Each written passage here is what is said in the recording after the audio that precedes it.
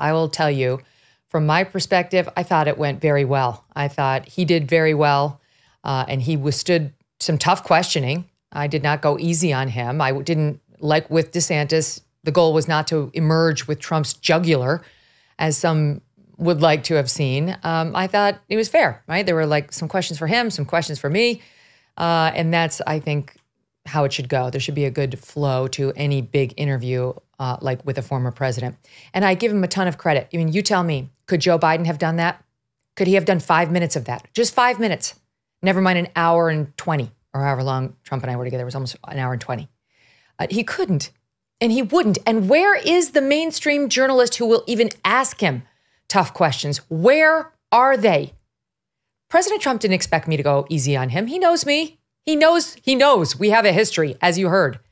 And yet he gave me more time than he had originally agreed to. Originally, they were saying 45. He kept sitting. He didn't wrap it. He didn't say, get her out of here.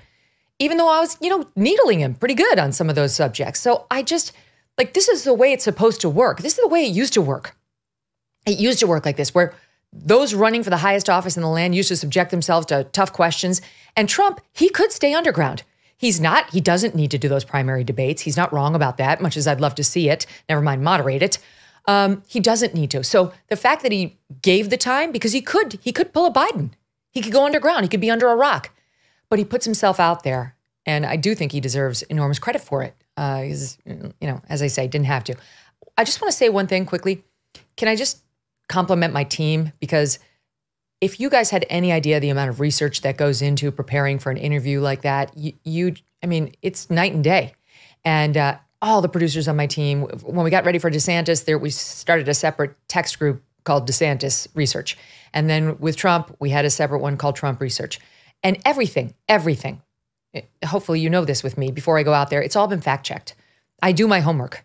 And when Trump says something that's not true, you as the anchor have to decide whether you're going to fact-check him or whether you're going to let this one slide and let the audience decide, or let the online fact-checkers go at it. Because, if you fact-checked every little thing that you disagree with or that you could fact-check on, the interview would go 5 hours. You can't do that as an anchor. You're going to bore the people at home and you're going to waste valuable time. Entire subjects won't get covered if you handle it like that. Well, as the anchor, your job is to sit there and sift through it. You're thinking real time, separate the wheat from the chaff. What's important? Do I want to hammer on this or don't I? And it's thanks to my team that I'm able to do that. I know all the stuff thanks to them. So I love my team. They're so committed to facts. They are not biased at all. All they care about is truth, and they do a great job of making the show look good. I'm very grateful to them.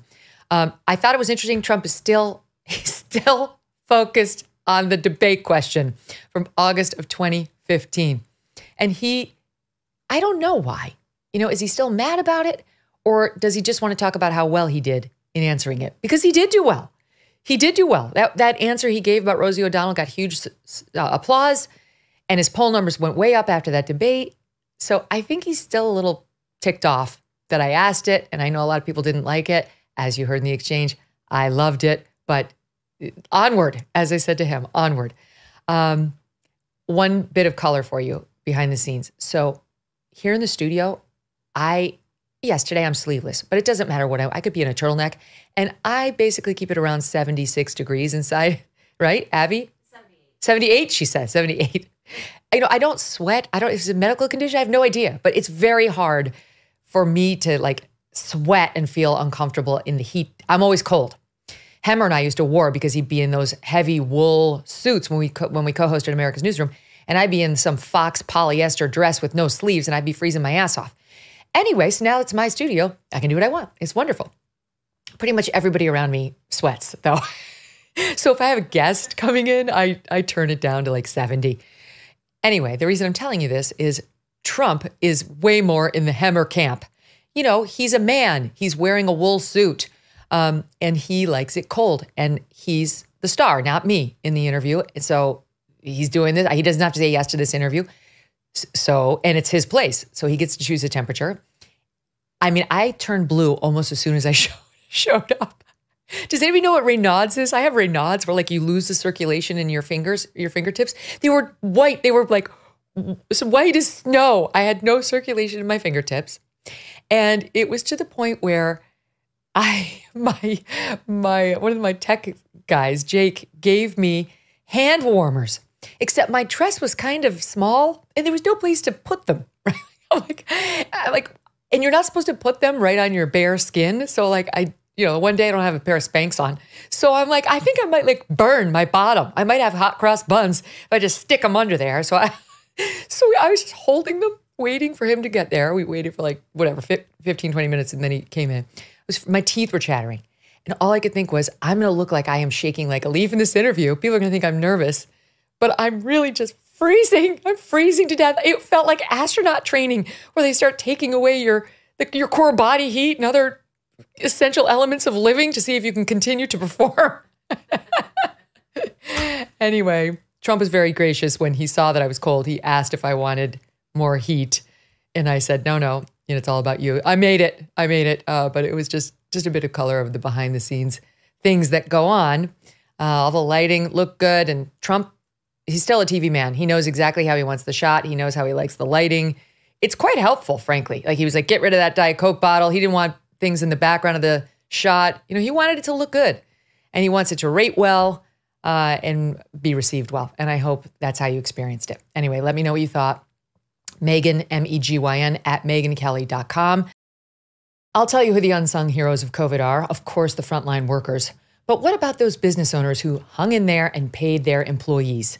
If you stayed open and paid your people, you could be eligible for up to $26,000 per employee at covidtaxrelief.org.